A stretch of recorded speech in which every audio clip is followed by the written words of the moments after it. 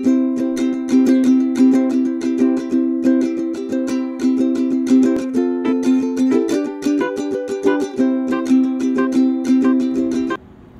SOLARjuice. SOLARjuice is the name of our project, which is an outdoor solar-powered charging station.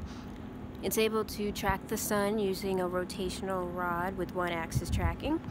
It also has AC charging and DC charging.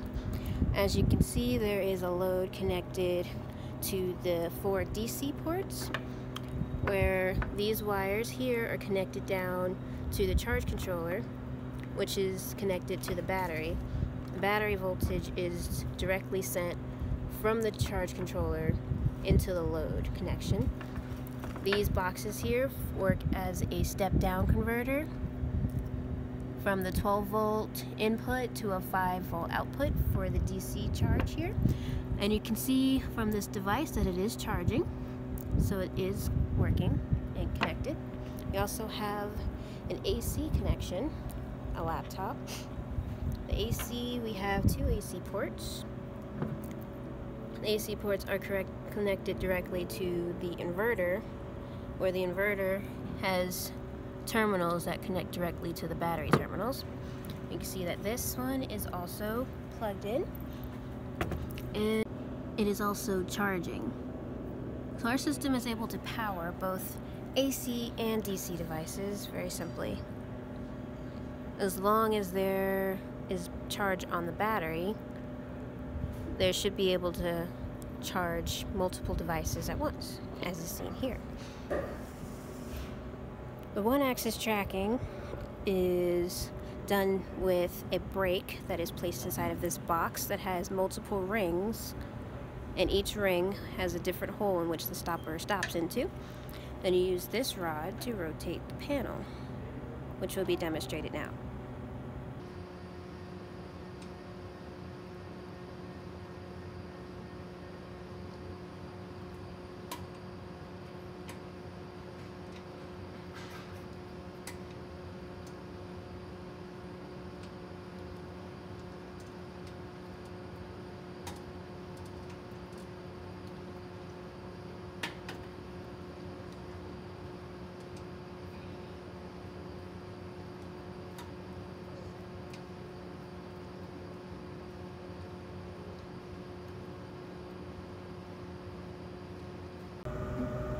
This is our charge controller.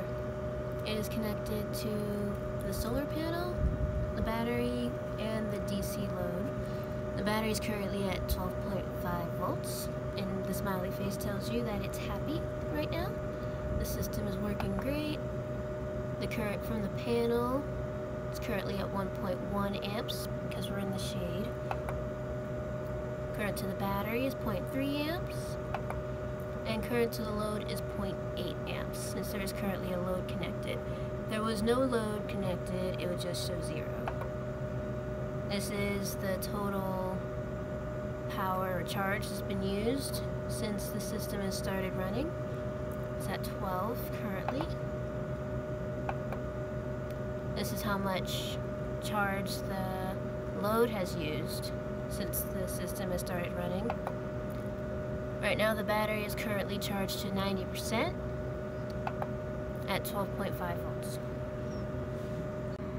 The charge controller functions as a means to control the current coming from the solar panel, which are these wires, and then regulate that to the battery, which is here. The battery is then displayed on the screen, battery voltage, and from battery voltage, the battery output is then extended to the load output, which goes up inside into the pole, which connects upward to where the DC load is connected on top of the table. The battery is then also hooked up to the AC to DC converter, which has terminals connected on top, and the inverter has 2 outlets already inputted onto the system, which also goes up inside of the staff of the pole up to where the table is.